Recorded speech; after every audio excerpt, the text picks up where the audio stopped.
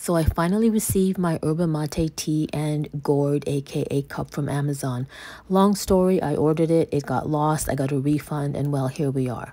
So here's the Yerba Mate tea called Playadito, and then I'm pulling out the gourd, aka cup. Of course, I'm going to do an unboxing. Oh, okay, double boxed. Let's go. Yeah, I like how the company, in case it's broken, they have plans for you to return it. That's really great. And then here I'm taking out the filter, aka bombilla, and straw. Now I'm going to unbox the actual gourd, aka cup. And of course I got black. And you know, there are actually real gourds out there on Amazon, but it's super expensive. I'll put the link in the description to where I got the Yerba Mate tea and this black and steel cup. There you go.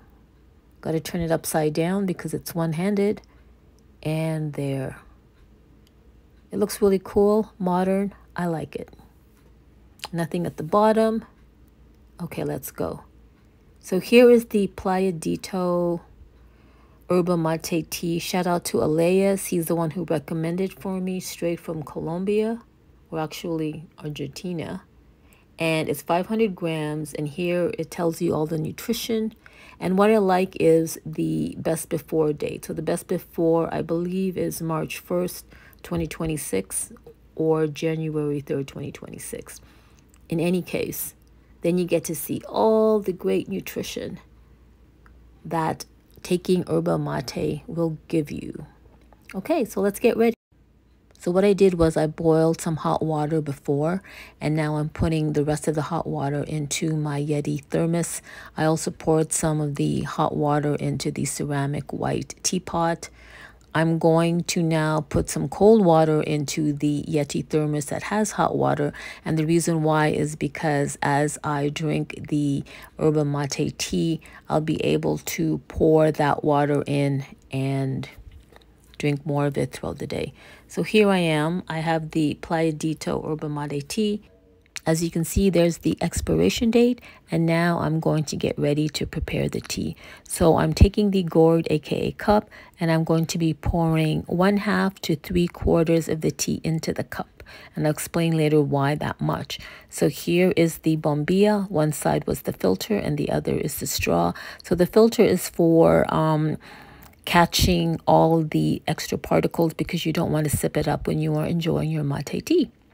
All right, so I'm also going to have my water ready because once I put the tea leaves into the gourd, aka cup, I will be pouring some water.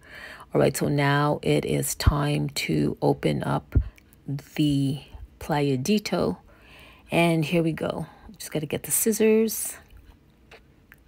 Thank God for time lapse. Okay, so we're pouring about, I'm going to do 1/2 cup, and I thought it was 1/2 cup. I missed the mark, so I ended up pouring a little bit more. I don't know if that's actually in the video. It depends. You can see some of the dust, but don't worry. That'll get all taken care of in the end. So there's some of the, well, that's not really 1/2 cup. So I'm going to end up pouring a little bit. See, I told you. Just a little bit more. So this is my first time, and I don't know how strong the Yerba Mate tea is going to taste, but like, well, we'll figure it out. Okay, now what they say is to create a little mountainito, like a little mountain. So you're supposed to like do exactly what I did and create like a little slope inside your gourd or cup. And the reason for that is because you're actually going to be pouring the water at the base of the cup, which I will do now very carefully. I literally had to like, oh, there you go. Poured the water right at the base of the cup, not all of it. Now you're still going to maintain that little mountainito, and I'll explain later. So now you take your bombilla and you take the filter part, you put it right in and you kind of scoop it and get it all settled in there. Now, apparently you're not supposed to move it. That's a no-no. Once it's there, just leave it. And then you can start to pour the rest of the water. The reason why you leave it is because you don't want to loosen up I guess, the leaves and stuff to get up into the straw. Now I poured some water. I'm just leveling it off. And that's it. It's time to drink. Apparently, you're supposed to let it steep for about 1 to 2 minutes. Okay, guys, so here And it after 2 goes. minutes, you can My very start first sip literally of the sipping Yerba the Yerba Mate Mate tea. from Playa Dito. Shout out to Elias. Okay, I needed to, didn't really quite come up. All right, not so bad. I mean, it tastes, it's leaves. There you go. Yerba Mate tea. And I'm going to top it off a little bit with hot water. Hope you enjoyed this video.